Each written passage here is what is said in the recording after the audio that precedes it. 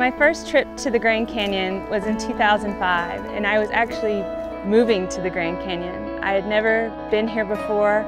I had never been west. And growing up in Georgia, I wasn't really sure what to expect. But when I got here, actually to this exact spot, the vastness of the canyon was overwhelming to me. The wide open space, the ability to see for miles and miles. A condor flying over, this giant bird. I'd never seen anything quite like it in my life. It started hailing. I didn't know anything about the climate or the environment. I just knew I was moving to the desert. I was searching for something. I wanted to hike and experience the outdoors. And I was hoping to find that here. I didn't quite realize it in that moment, but that was the first day of the rest of my life.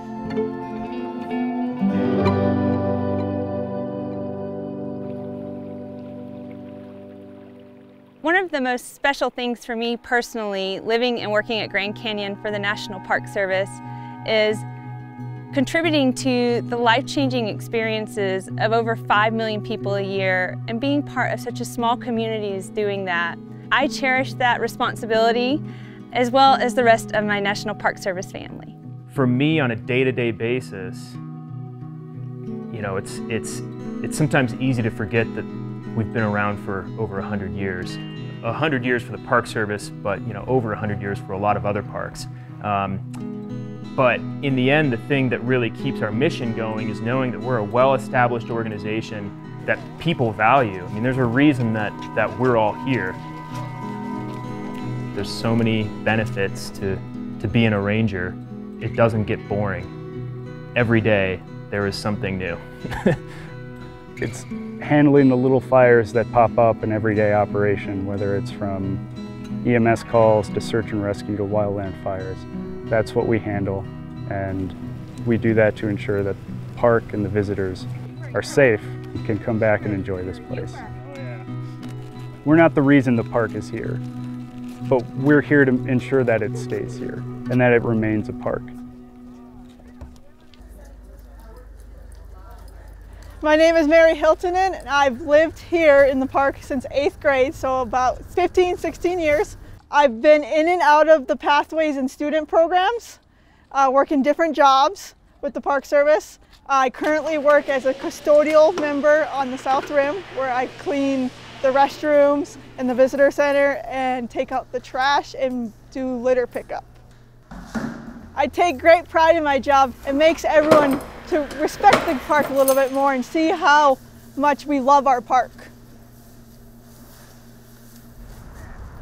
It's very rewarding for me to have a connection with each one of the visitors here that are at my window.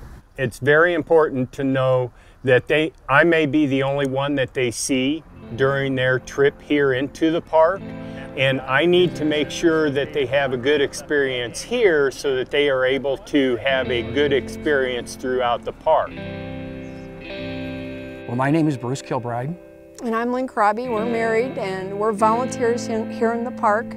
We've volunteered for Grand Canyon National Park for 4 summers. This is our 4th summer. Sometimes here at the nursery you're kind of hidden away, but it is good to volunteer kind of out in the more public areas of the parks, because then little kids can see, my gosh, you know, somebody's doing something, you know, without getting paid. They're volunteering. You know, maybe they should think about volunteering. So it's good to set an example. Well, I think it's important to engage our youth, because if we don't have a base of youth, of incoming people for the Park Service to help preserve and protect these resources, we're not going to have stewards for the future. Our parks will not have strong employees, will not have the science resource management backgrounds or the public speaking skills to help preserve these places and preserve them for future generations, which is our mission. Well, I'm extremely proud to be here at Grand Canyon during our centennial, to be standing here representing the Park Service.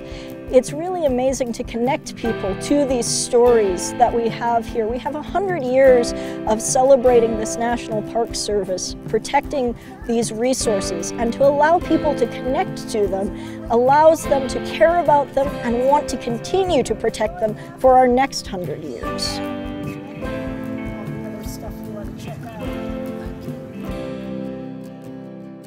Being a part of the National Park Service legacy and a centennial year means so much to me because of the positive impact and the influence that not just Grand Canyon, but the Park Service has had on me personally. I feel a duty, kind of an obligation to pay it forward, to share my story, to share my experience, because I feel like that's the way to get folks connected, to get them into the park, to actually come here and feel it, to go below the rim, to go on the trails, to be here at nighttime and experience the night sky. You can see the Milky Way. It's an incredible feeling, and I want to do my part to pay it forward.